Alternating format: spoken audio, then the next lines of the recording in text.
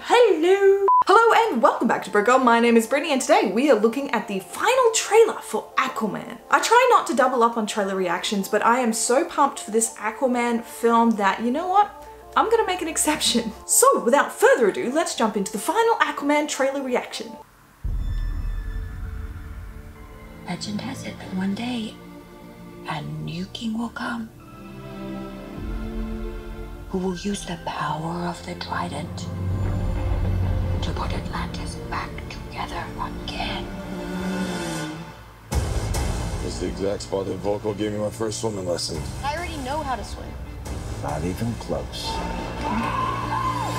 You have to forget all the teaching of the surface world. Go deeper. Uncover your Atlantean instincts.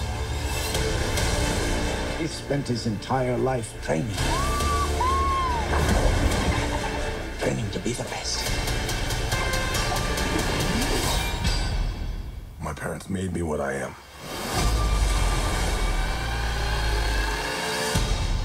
I am the protector of the deep. Protector of the deep. In this trident resides the power of Atlantis. In the wrong hands, it would bring destruction. But in the hands of the true heir, it would unite above and below. The time has come for Atlantis to rise again. You must stop him. And how do you propose we do that? By retrieving this. I already got one of those. Not like this one, you don't. The war is coming to the surface whether you like it or not. Ooh.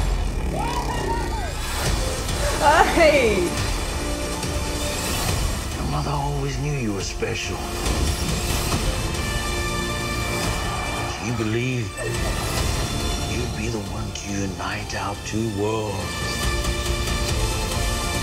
Atlantis has always had a king. Now I need something more. Okay, yeah, I'll dig it. But what could be greater than a king? A hero.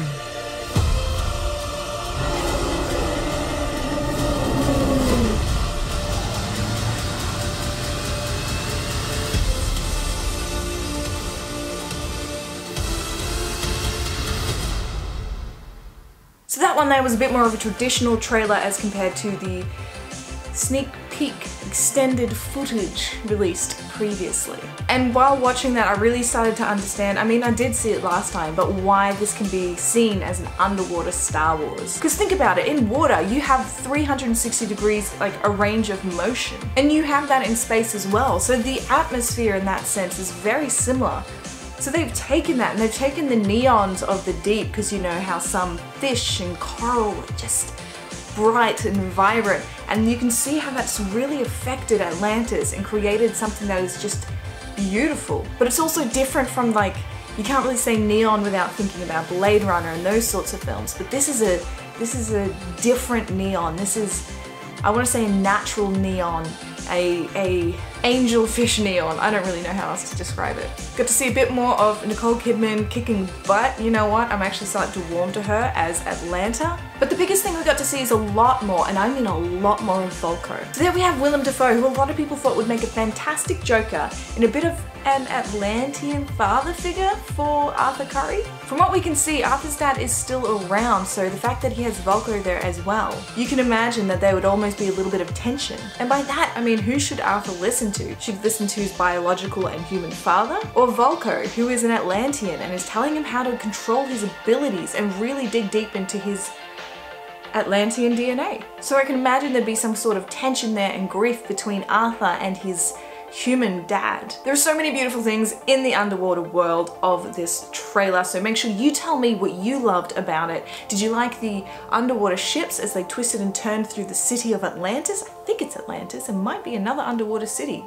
Or perhaps are you more excited to see some more land action with Black Manta shooting those flippin' awesome laser beams from his helmet? On a side note, welcome to my Christmas set. It's already falling apart with this bit coming down. I mean, blue tack can only do so much.